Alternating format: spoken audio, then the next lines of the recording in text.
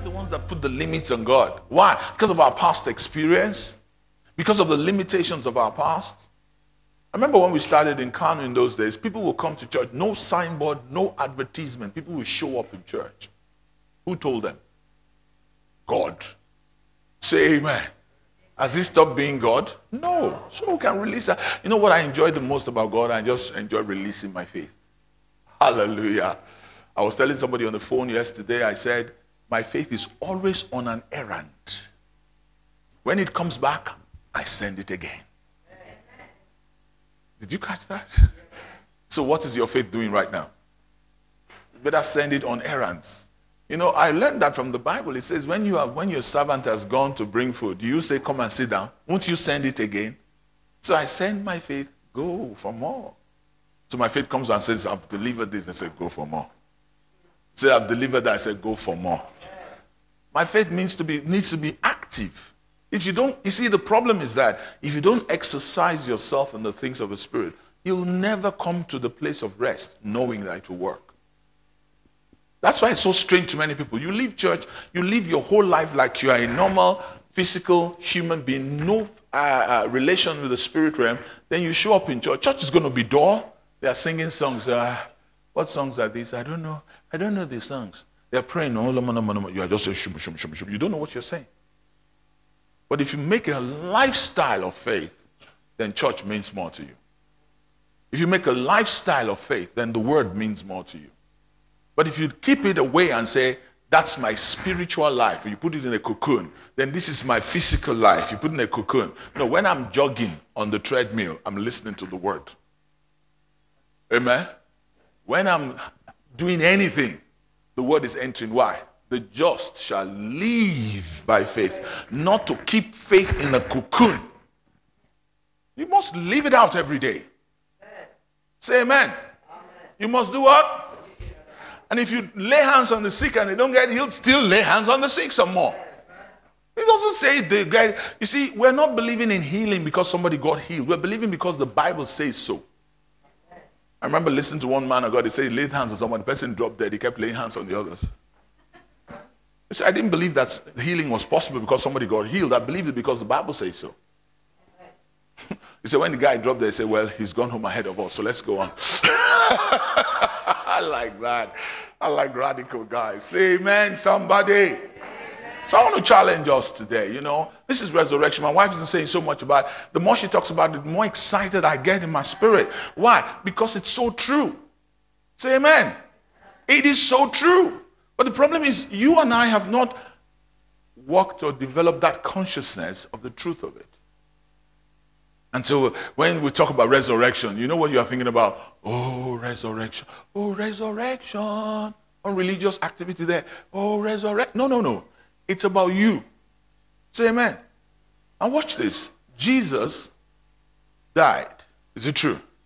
And for 3 days, what people don't know is that he actually went into the Hades, hell itself. And he suffered the torment, the punishment, everything that was due to the human race. But the power of God came there and raised him from the dead. That power delivered him from everything Satan could throw at him. You know the secret? He never committed sin, so it was illegal for him to be there. That was what the enemy fell for. He never committed sin, so it was illegal for him to be there. So justice demanded that he should be brought out. And the power of God raised him from the dead. That's why the Bible calls him the first to be born from the dead. He was raised from the dead by the power of God. And that same power is at work towards you. That's why they call him the firstborn amongst many brethren. That's the first born again experience right there. He was born again because he became sin. He didn't commit sin, he became sin. And he bore it. And he went into the place of the damned. Do you know that if you read the New Testament, the Matthew's account, he said he led some people. Those people don't know what happened in those 3 days. There was a place called the bosom of Abraham, where all the Davids and co were. They couldn't go to heaven because the way to heaven was not made open. When he rose from the dead, he led them from that place into heaven. Abraham, David, all of them now could enter heaven because Jesus Christ paid the price and he led them into heaven. Is somebody hearing me here? We're not dealing with just man-made fables, figment of somebody's imagination. We're dealing with reality. Amen. Is somebody hearing me here? He rose from the dead. Death could not hold him down. Amen. I said death could not hold him down. I said death could not hold him down. And when he rose from the dead, he spoiled principalities and powers. He made an open show of them. That's why he could come back and say to his disciples, all authority in heaven and on earth has been given to me. You go in my name. Wow. If you understood that, you will go in his name indeed. And you will have the confidence to do what he did. He said, the works that I do, you shall do also. Hallelujah. See, he's the firstborn from the dead. And that's why he's our elder brother. He's our high priest. He stands on the right hand of the Father. He knows what it means to be human because he was human. Now he can intercede on our behalf. Whatever problems we are going through, he knows about them. And the Bible says we don't have a high priest that is not touched with the feeling of our infirmity. Hallelujah. It's so real to me. Amen. And you know why it got so real? Because we spend time in it. You know what? If you want to know what you have your confidence in, whenever there's a crisis, what do you turn to? That's where your confidence is. And let me give you the secret of confidence. Whatever you spend your time in is where your confidence will lie. Simple. There's no rocket science. If you spend your time thinking about your work, that's where your confidence will lie. If you spend your time thinking about your money, that's where your confidence will lie. Spend your time thinking about God, that's where your confidence will lie. Say amen. Well, let me just say this before, this part of the introduction, that, we had prophetic word this year of restoration. Is that true? Demonstration, is that true? Elevation, is that true? You need to fellowship with those truths because God said that he wants to do that in your life. Whether he does it in your life or not is not up to God. It's up to you. Am I talking to somebody? You see, a lot of things are up to us because we were created with the power of choice. Say amen. Now, don't get me wrong. There are some things that you and I cannot do. We're going to get into the word and see that. Because there are things he does through us. Everybody say through us. There are things he does for us. Everybody say for us. And that's something he does at a corporate level.